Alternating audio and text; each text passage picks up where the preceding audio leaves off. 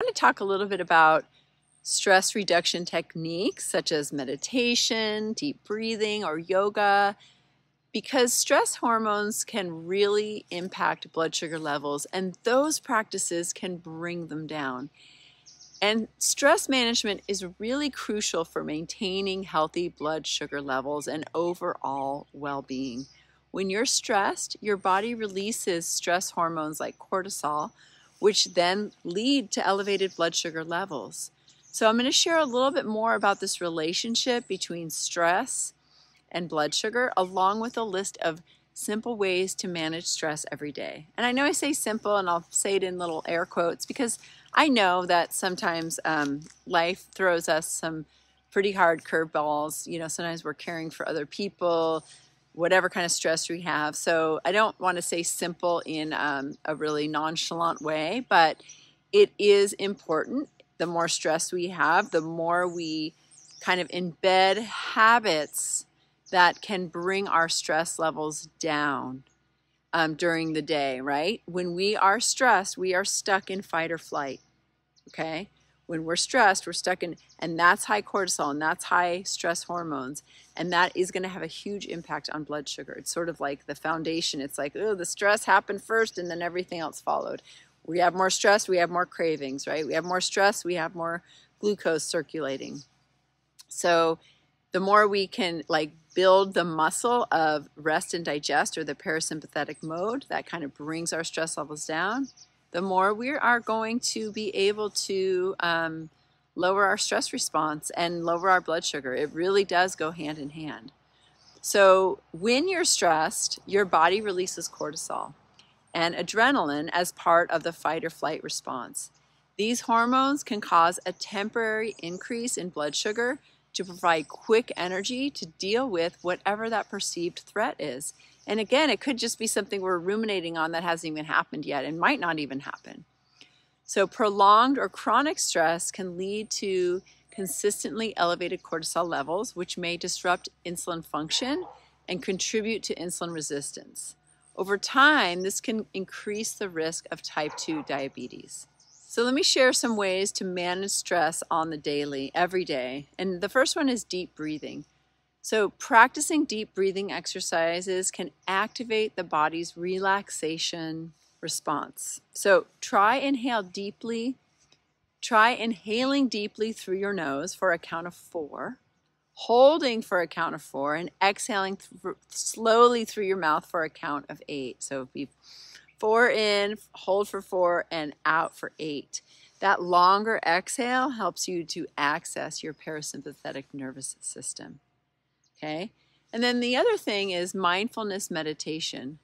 That involves paying attention to the present moment without judgment. Oof, easier said than done, right? Regular practice can reduce stress and improve emotional well-being. So sometimes we have to say, oh, there I am, not being present and thinking about things that might happen. Oh, maybe, for me right now, I'm like, wow, when I look out, I can see butterflies on the flowers. I can see, the flowers and the leaves blowing in the wind gently, right? I can think about, my surroundings, and that's calming versus, oh, I got to go do this thing later, and then I got to do that thing, right? It's like, just be in this moment. Can I be in this moment? And if I'm in this moment, it's like a nice sigh. And that breath with that thought can help me to get there.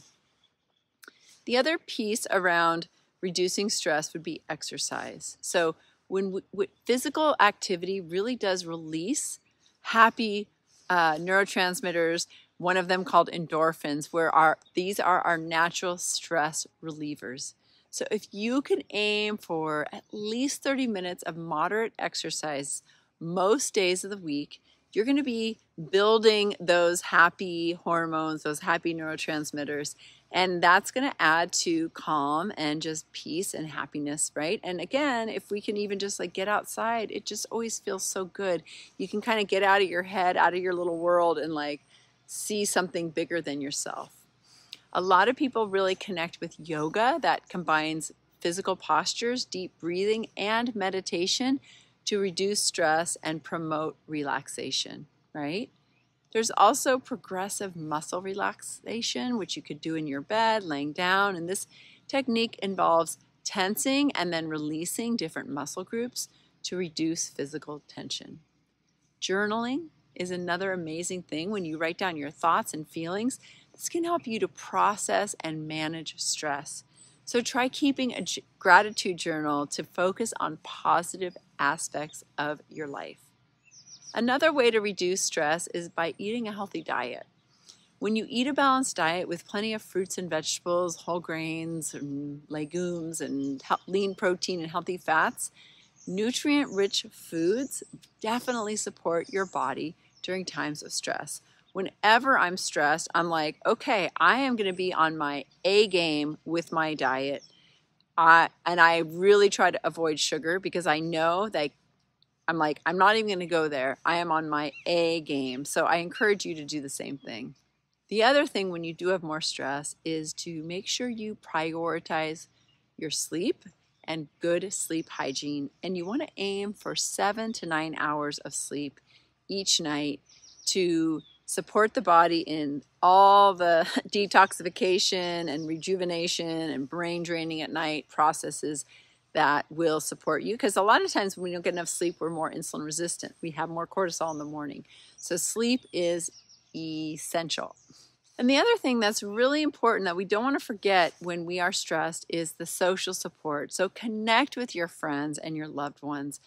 Talk to someone you trust that can provide you with emotional support during stressful times. They can listen to you, they can hear you, they can support you, and and you just know that they're there. And sometimes that friendship, I know when I've struggled sometimes with extreme anxiety, talking to a friend just brings it right down. So don't forget your friends that are there. And I know sometimes we don't want to bug our friends, but our friends will listen when we need them. The other thing I have to say, and this is a good one for me, like I got to look in the mirror with this one, is time management. We have to be able to organize our tasks and responsibilities and prioritize what needs to be done. And that can help reduce the feelings of overwhelm. And we have to make sure we carve out time for the things like movement, the things like mealtime, right? I often have to tell clients like, well, where in your day can you eat your breakfast, or can you eat your lunch, or can you exercise, right? We have to put those breaks in there because we deserve it, right? We want to limit our caffeine and alcohol. That can make us feel both anxious and, both can make us feel anxious. We could have like a hangover mixed with anxiety. I heard that recently. But both of them can exacerbate stress. So if you're stressed, cut back on your caffeine. I'm not saying you have to give it up completely, but do a little analysis if you're really overdoing it and that's your main liquid and food source for most of the day. That's a good thing to check in on, because it can heighten our stress, it can disrupt our sleep, and we really need to have those things in moderation. And for some people, it might mean like, I can't have them at all, right? We have to find that boundary for ourselves. Speaking of that, it's good to set boundaries and learn when to say no to additional commitments or responsibilities when you feel overwhelmed. And as one of my friends said to me once, like, no is a complete sentence. We don't always have to say, no, I can't do it because it's like, no, I'm sorry, I can't do that. Especially when people are being asked to volunteer. And I have to remember sometimes, well, when I volunteer, it's because I volunteer, not because somebody wants me to volunteer. Like, let me make sure that it's going to work for me. And we can't forget to not have fun. Laughter triggers the release of endorphins, and that can improve our mood. What do you need to do for that? Watch a funny movie, spend time with your funny friends that make you laugh. Hopefully you have a few of those. And, the other thing, just a reminder, is like, get out in nature.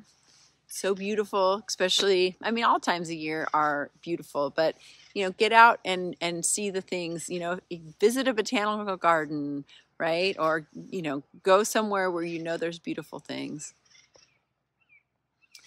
Go by a body of water. That always brings calm, right? Even if it's just a short walk in a park, whatever it is, but just know that nature has a calming effect on our minds. And when you're there, practice gratitude. Take a moment each day to reflect on things you're grateful for. This can shift your focus away from stressors. Remember that stress management, it's a personal journey, and different techniques work for different people. I just shared a lot of things. You might be like, oh yeah, that is always a great thing for me. You don't have to do it all, but pick the things that work for you. Experiment with some of these suggestions. Find what resonates for you, but be consistent practicing daily stress reduction techniques. Can be a game changer. And in this today's stressful world, like, we owe it to ourselves to take that action and find what we need to find and take time for ourselves, set boundaries, and support our physical, emotional, spiritual beings. Thank you for watching. If you have any things that you like to do, I'd love to know. Have a wonderful day, and I will see you soon. All right, take care.